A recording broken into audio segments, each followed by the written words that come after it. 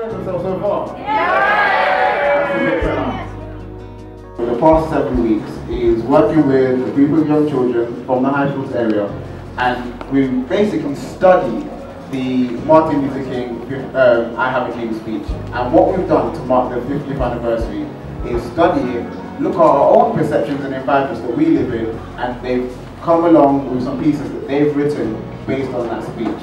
So I was going to keep it short and brief really and let them get into it. So can we have a warm round of applause for the young people.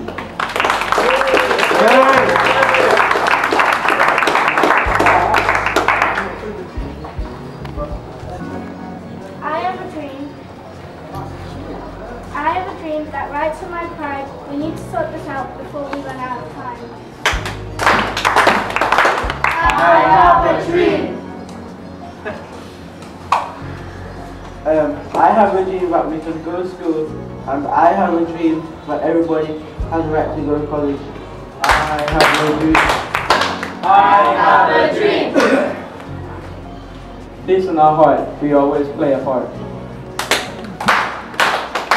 I have a dream.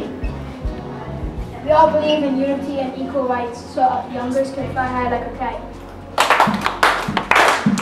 I have a dream. With no discrimination across the nation, we are all made from God's creation. I have a dream. It means unity and equal rights, and some youngsters can fly like a kite. I have a dream.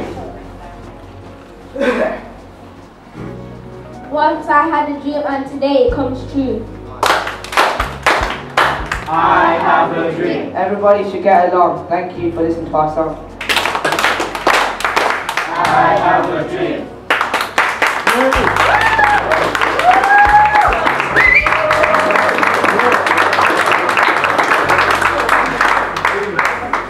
Okay, I hope you lot enjoyed the first part, and that was basically about some of the dreams that they have, and they based that on the speech that they've seen.